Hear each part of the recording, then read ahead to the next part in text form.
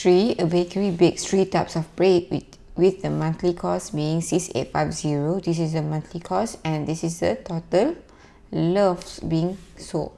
The cost of baking a loaf of a butterscotch bread. So we have 3 types of bread. So butterscotch is 2 ringgit, chocolate is 3 ringgit, and coconut bread is 4 ringgit. So we have 3 types of bread. It will be easier for us to calculate if we just give any unknown to this 3 bread. You can use any unknown actually, but I'm using X, Y, Z. So X is for the first one is the butterscotch. You don't really need to declare, but just to let you know, X is for the butterscotch, and then chocolate. Y is for the chocolate, and Z is for the coconut bread. So here we have the price for each bread, and we know that we have total number of bread is 2150. Basically X plus Y plus Z is equal to 2150, and this one is the cost, so you have to multiply the cost of each type of bread multiply with the number of it being sold to get this one. So butterscotch is 2 ringgit, 2x, plus chocolate is 3 ringgit, 3y, coconut is 4 ringgit, 4z is equal to 6850. Okay, to solve this one with 3 equations, you must have 3 equations. We only have 2, so you have to continue reading the equations. Okay. Okay, this one is the total cost, right? 6850, and then the sale price. The sale price of loaf, butterscotch bread, and chocolate bread, and coconut are. This one is the selling price. Make sure that the equation here, butterscotch first for X, and then chocolate, and then coconut.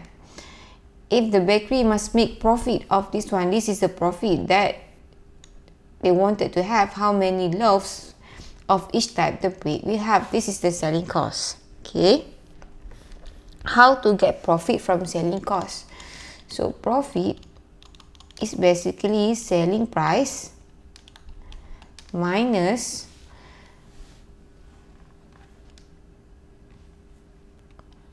cost price.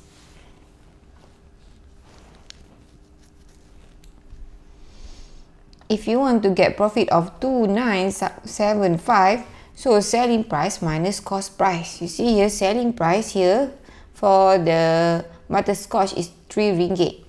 And the cost of it is 2 ringgit. So therefore 3 minus 2 is X. Okay.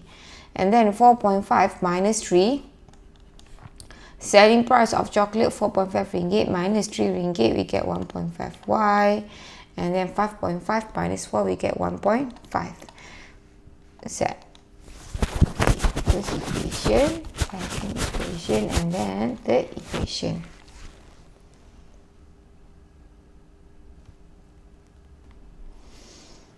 So first, you see 1 and 3 both got X, so I want to eliminate X. Okay, X plus Y plus Z is equal to 2150. And then this one is X plus 1.5Y plus 1.5Z is equal to 2975. I want to eliminate X. So here, positive, positive. To eliminate X, it must be X minus X, right? Okay, and here you can minus from below minus upper or upper minus below, but I want to minus below minus upper because I want my Y to be positive. 1.5 minus Y, I get 0.5Y. 1.5 minus Z, I get 0.5 Z is equal to 2975 minus 2975 minus 2150, 825. So get 825. This one is equation 4. So here you eliminate X. So you must do another equation where you can eliminate X. 1 and 3 is done. You can either do 1 and 2. Okay, because this one is X, this one is 2X. Okay, 1 and 2 also can, 3 and 2 also can, any 2. But then I will choose the easiest one, 1 and 2. This one is 3 minus 1, right? 3 minus 1. And then I want to do 1 and 2, it will be 2 minus 1. Okay, 2 minus 1. Here we have 2x plus 3y plus 4z is equal to 6850. This one we have x plus y plus z is equal to 2150. To eliminate x, you must have the same coefficient of x. This one is 2x, this one is just x. 2x minus x, you will still have value. We want to eliminate x, so what we do is this multiplying by 2. So we will have 2x plus 3y plus 4z is equal to 6850. And here x times 2 will be 2x plus 3y. Plus y times 2 we get 2y, z times 2 we get 2z, 2150 times 2 we get 4300. Then we can eliminate. You can either minus upper minus the lower one or lower one minus the upper one. But I want to minus up minus below because I want to get positive for y and z. 3y minus 2y you get y, 4z minus 2z we get 2z. And 6850 minus 4300 we get 2550. This one is equation 5.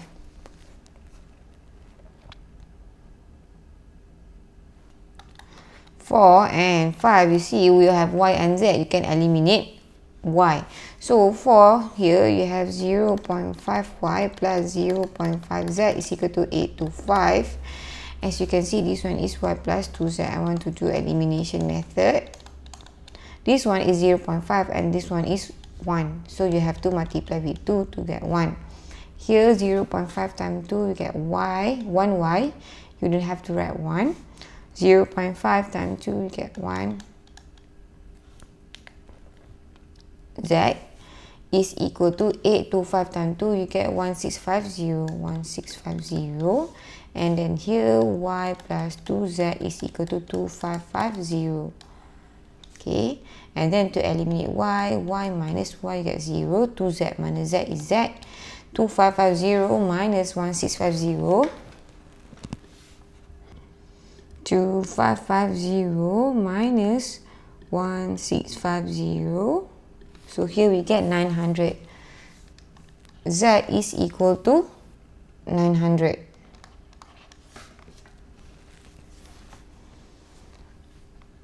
From 5, y plus 2z is equal to 2550.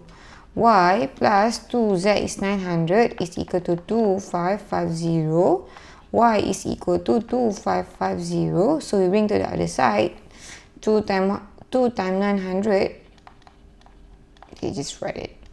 2550 minus 1800. So here we get 2550 minus 1800, 750. So here 750. Here, okay, we have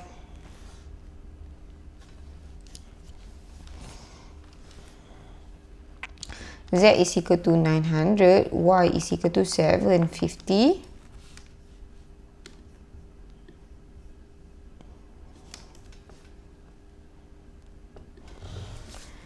You can just take any equation from 1 to 3 to get the value of x. Of course, take the simplest one, which is number 1. X plus y plus z is equal to 2150. X is equal to 2150 minus y minus z, which is equal to 2150 minus y is equal to 750. Z is equal to 900. So here you will get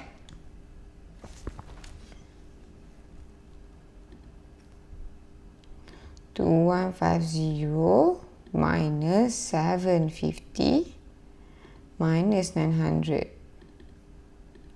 500. Therefore, here x is equal to 500. How many loaves of each bread it will make? Just now, x is equal to 500. Y is equal to 750 and Z is equal to 900. Therefore, we can say butterscotch is 500.